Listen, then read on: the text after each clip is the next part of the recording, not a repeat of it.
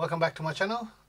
This is a workflow I use to generate basic images, and it's got Z image all in one. BF16 doesn't work on mine, run out of memory, so I'm using the FP8. I generate an image 1024 by 1024, and it's a portrait of a woman, red jacket, and GRPrompt. So that's basically a basic prompt. Let's change it up a bit. A close-up camera angle about a woman, her eyes closed, and a serene expression.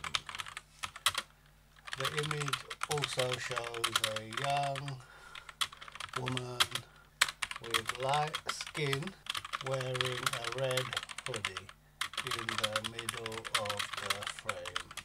She appears to be in her late 20s with long brown hair and her eyes closed. Her expression is calm and relaxed. The background is blurry, but it appears to be a forest setting with lots of trees and greenery. The light is soft and natural, coming from the left side of the image.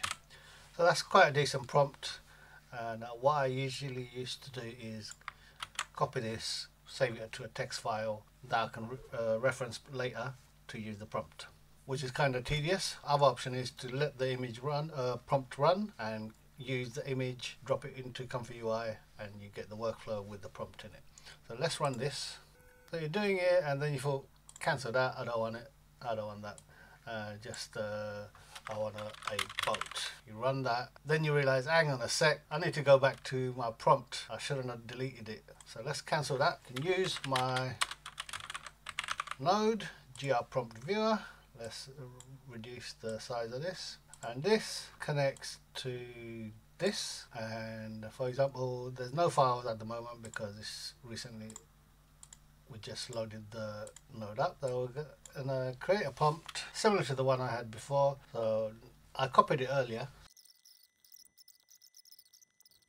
So we can save this, save as, say, woman, scenes of women, closed eyes.txt. So now we've got a folder called scenes of women and closed eyes.txt. And in autosave we've got nothing. So let's go back to scenes of women and run this. So now, because we saved this, it's not going to auto save. But if we change it, for example, we'll get rid of the logo and run it. So now if we go to auto save, we have this prompt there.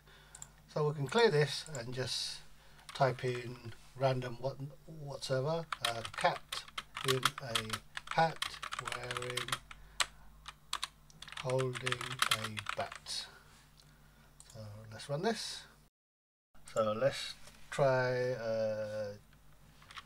bat hitting sitting on a mat. If we go to root, then go to autosave, and they're there. But I didn't update because we're not in a separate folder. For example, if we go to here and change this to cat in a hat wearing a mat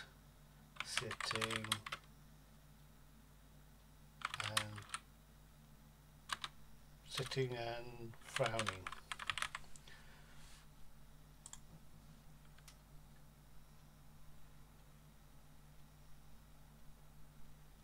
So now if we go to autosave, we should see cat in a hat wearing, the one we saved was this. Yeah, autosave. So autosave works, doesn't matter, as long as you're not in the autosave folder. You all get saved into the custom nodes folder. So you'll be going to custom nodes of your ComfyUI, find the folder with my nodes, go into the nodes folder, and in the prompts we've got two folders. Let's create another folder. Say save this as let's go back to autosave, cat in a hat, and we save as in, say, cats, cat in a hat frowning.txt. So now if we go back to the folder, we've got a folder called cats, cat in a hat frowning. As you can see from the autosave, it's got the 4 prompts we run that didn't get saved, and it saved them with the date and the time, including seconds, and the first 6 words of the actual prompt. So it makes it easy to find.